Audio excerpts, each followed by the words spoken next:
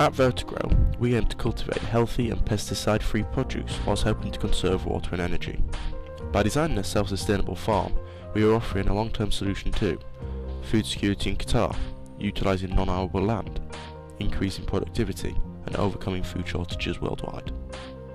The VertiGrow organisation was founded in September 2013. VertiGrow consists of a young and dynamic team bringing forward the most innovative ideas to overcome any problem at hand. The team consists of the following personnel: Howard Cox, who is the organisation's project manager and mechanical engineer; Greg Finlay, who is the team secretary and business and marketing manager; Russell Jackman, who is the structural and environmental engineer, with further responsibilities for the design of the CAD models; Matthew Ellinger, who is the lead structural engineer and the organisation's process manager; Owen Allen, who is the lead mechanical engineer and the group's energy specialist; and Richard Lewis, who is the lead geotechnical engineer. Richard is also the risk manager for the organisation. VertiGrow has a top-down organisational hierarchy. As project manager, Howard is responsible for finalising all decisions and providing team with direction. Greg Finlay manages external communications, providing a link from the team to the module leaders. Matt, Russell, Owen and Rich make up the workforce, striving to excel and create the next feat in engineering. 3 potential farm locations were considered. These were Qatar, Singapore and India. A decision matrix was used to finalise Qatar as the idyllic location. Qatar currently imports 90% of their food. The proposed farm would secure a locally produced food supply, thus greatly reducing their import costs. There is also future potential to overcome a food shortage in locations where people can't afford to import food. This is done by utilising knowledge gained from this project to enable vertical farms to be built in areas where traditional agriculture is impossible. The flexibility of the farm also allows a vast variety of crops to be grown. The vertical farm will be powered completely by renewable energy. The biogas facility utilises recycled waste to generate electricity, as well as providing heat energy and carbon-rich fumes which enrich the growing environment. The structure will be a 1000 kilowatt facility. When running at 90% efficiency, it can provide 8 million kilowatt hours annually. Any waste left over after the decomposition process can also be stored as compost. Finally, an additional gas storage will be constructed to regulate the gas supply from the digester to provide power during the digester regeneration.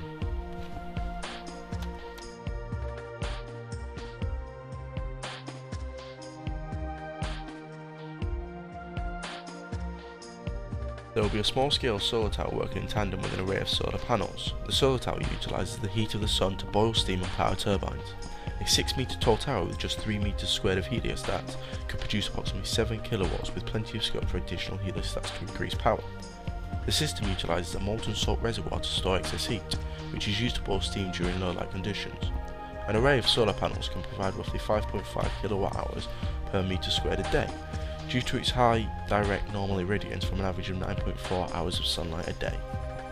The vertical farm will provide 8,750 tonnes of produce annually, from 15,600 metres squared of growing area and 2.5 million litres of aquaculture. This will be housed in a 7-storey building with a planned area of 60 by 70 metres, to give a total area of 29,400 metres squared. The proposed structural layout consists of the ground floor being designed from reinforced concrete and contains an agricultural setup, water filtration system, transport hub and cold storage. The 6 floors above have been designed as a steel skeleton with an electrochromatic glass shell. This glass is designed to allow light through while reducing the internal temperature. The hydroponic growing area has been designed for 12 separate growth cycles to provide weekly harvests. Hydroponic methods include rotary hydroponics. Rotary hydroponics uses natural light augmented with artificial lighting for optimum growing conditions. This technique is best suited to leafy greens and is optimised for a very short growing period. The artificial LED lighting is specifically designed to only utilise the red and blue light spectrums. This design results in a pink light being produced, which is optimum for the plants and reduces energy consumption. The secondary hydroponic growing method is direct water culture. This method relies almost entirely on artificial lighting and is best suited to long-term growing plants that need to be picked, such as fruiting plants.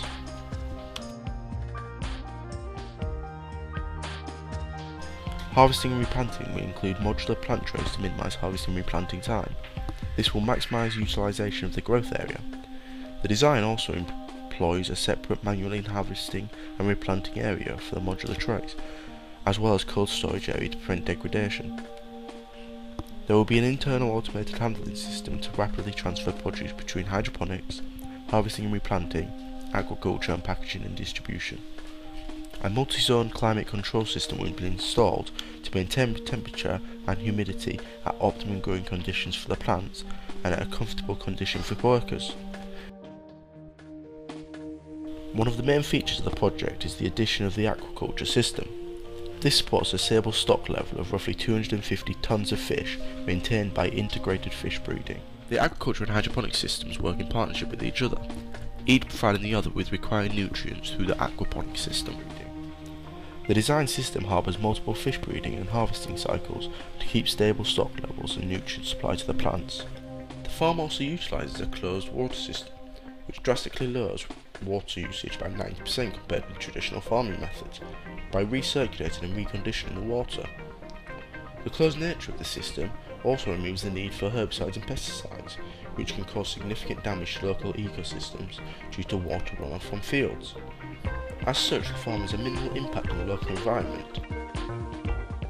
Key project milestones for Term 2 are design of the closed loop water system, design of the structure, project report, marketing video, end of project presentation.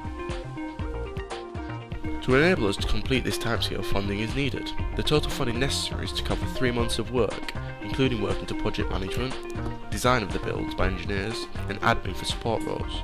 This will cost just under £120,000. A risk assessment was undertaken to identify the risks for this project. The main risks for the project fall into 3 categories. These are change management, time management, and resource management.